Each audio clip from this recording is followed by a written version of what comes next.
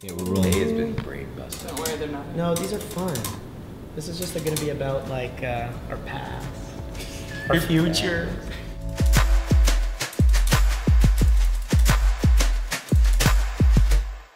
You have launched yourself into like contemporary Degrassi. You're working at the Dot.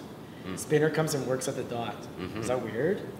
Well, thing is, I do, in some of my spare time, I've been known to do a little restaurant work myself. So it's funny to get, to go, hey, I'm doing a cameo on Degrassi, and then go back, okay, could you just throw on your apron, please? I'm like, yeah, sure, this feels comfortable. Well, I was thinking the other day when we had all first met, I mean, I had met you guys in 2002. You had met Lauren and, you know, no, I guess it was just been... Lauren, like season one Jake cast. came in, Jake, Stacy, and you came in season 2. I was there with Lauren. So we would have known each other now for like well over a decade. Oh yeah, we're a decade and a half. And the thing I always feel a little bit jealous about is that I was never part of season 1, naturally. It's like I just feel like I missed it. What happened in season 1? Is there something like I really missed? It was all set up for Marco's entry. That's really. what I'm saying. I'm really jealous I wasn't there. I know, but you just know that you were in mind. Everything that we did was laying the groundwork for Marco's character and story arc. I really appreciate that. You felt my spirit. Hey, you know what, buddy? You were there for me. You were in our mind long before we were on yours. So do you remember what our first scene was? Well, it wasn't together, but do you remember when you first like saw Marco? What did I have to do? Was really it just stupid. love at first sight? It was. And I was doing something really silly. Oh, were you dancing? I had to like break dance so that I could win tickets to something. And I beat you and Wheelchair Jimmy. Oh, but he wasn't in a wheelchair. Was it? And it was hosted by Mad Dog and Billy. Was it not? Mad Dog and Billy. Yeah, and I was wearing that like acid wash. Because it was the 80s dance. Yeah. So you were Vanilla Ice. Yes. Aubrey was Michael Jackson. Was he Michael Jackson? Yes, he was. He played Michael Jackson a couple times on the show. Yeah, he did. He killed it because he could do the moonwalk. Yeah.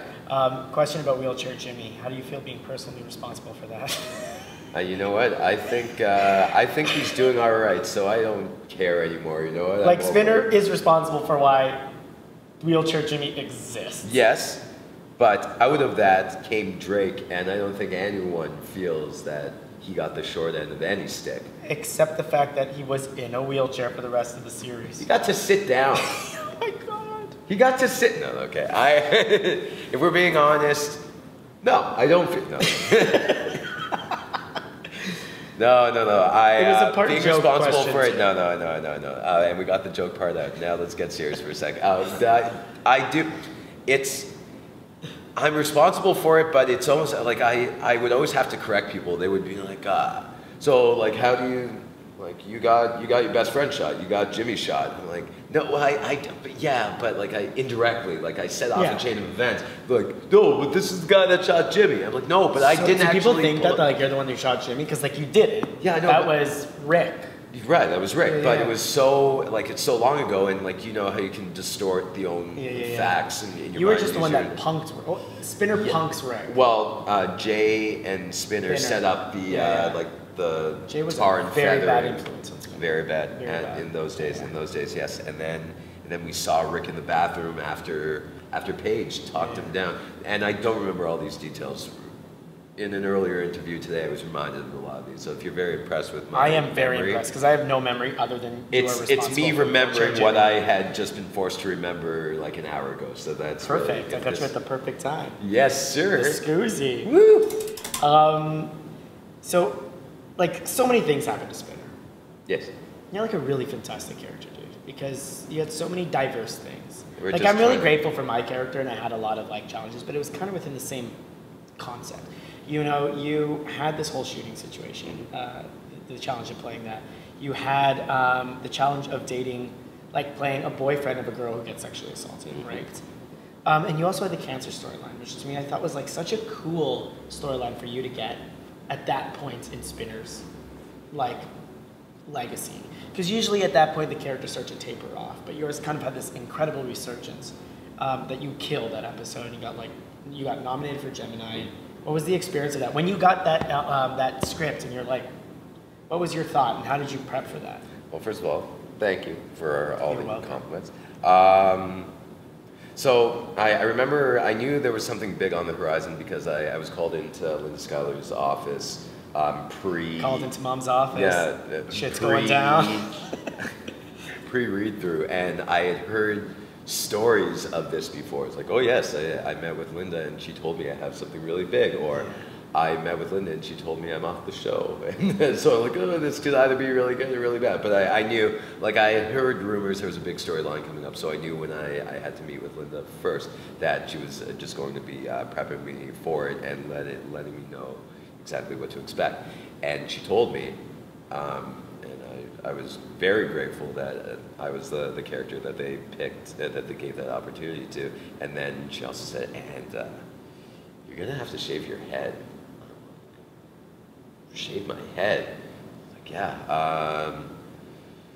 There's gonna be a scene like where you're gonna, like, you know that you're gonna have to go through chemo and you're gonna have to shave your head. Are you willing to do that? And I'm like, be like Natalie Portman and V for Vendetta? Yeah! So yeah, no, I was really excited. There were a couple moments where I'm like, oh man, do I really have the balls? Like, I've never seen my head shaved before. Interesting choice of words. Oh!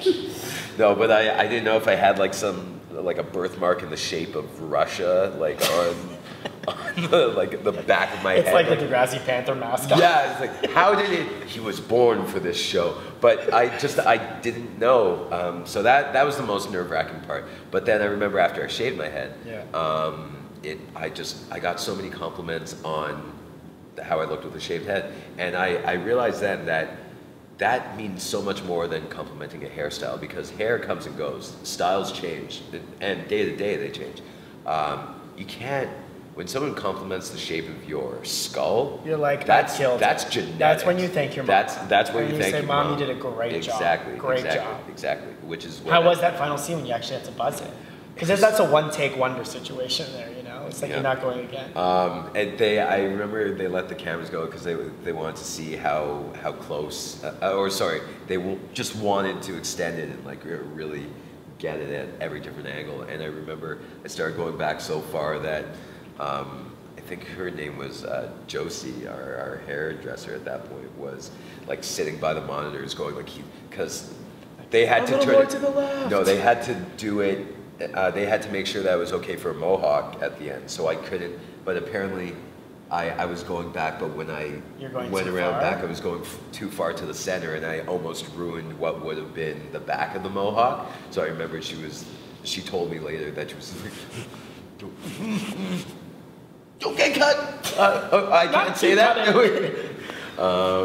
But yeah, no. So that was a lot of fun, and yeah, no. The storyline itself, like the prep, I did more prep for that episode than anything else. Well, it was like your biggest. Man. Yeah, that was like a huge opportunity for you. Yeah, you know, and you, like I said, you really nailed it. Well, thanks. I wanted to do it justice. It was a very, very serious storyline. So I didn't want to just half-ass it. And I watched videos of people who had been through testicular cancer and what like their initial reaction and then at the period where they became okay with it, how they felt, what the pain was like, and then I did a lot of research on like the symptoms and what you're supposed to feel, because I wanted it to be pay as much of an homage to like the truth of it and to not just have it be like a campy Hollywood version of it. Okay, another quick question that I just really need to know about, because I just still don't know if I buy it. Do we buy Spinner marrying Emma?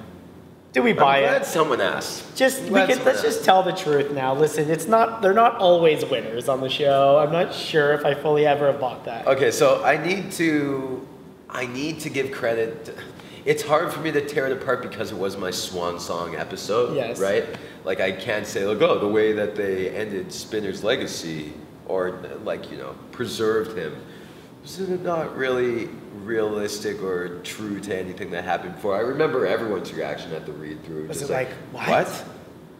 But they've never, like there was never anything over 9 years. But I still think that Spinner should have ended up with Jane. Okay, so she screwed someone for a little while, but you know, maybe they could have come to an agreement that then he was allowed to have threesomes whenever he wanted. Well, because I was talking to Paula and she was saying, you know, I was pissed for Jane because like I'd been there through all of this drama, all of his health scare, been through the whole time, then he goes ahead and marries Emma. Well, way to go. Yeah. Fair. Yeah. But it was Fair. actually, when you think of it, that scene where Spinner was in the tent before he went out for the wedding, and Jane comes in, and they have that last little nice moment where they kind of, there's some closure to the breakup, and then she's like, go out there, get married, get married. If she would have come in and said like, Spinner, I'm really sorry, and apologize, I still think there might have been hope for them. Yeah. Maybe not that day, but like as soon as Spinner realized that Emma was not the one. Serious rebound. Well, maybe that's happened out in the universe again. Right. Maybe But Jane and it's Spinner but are it's together. Jane's fault. She gave up. She drove back from New York all the way back. He's pissed. He's still and she pissed. gave up. She gave up Still right in pissed. front of it. She gave 99.9%. Had she given 100, maybe. All right, spinner trivia. What was the? This is gonna be easy. You're gonna kill it. You're good at this stuff. What is the name of Spinner? What was the name of Spinner's half sister? No. What was the name of Spinner's adopted sister? Kendra. Killed it. How many girlfriends did Spinner have on the show? Jesus, you were such a man whore. Yeah. How many Spinners have? Okay, And there you might be a dated trick. Manny, you dated Paige, you dated Darcy, you dated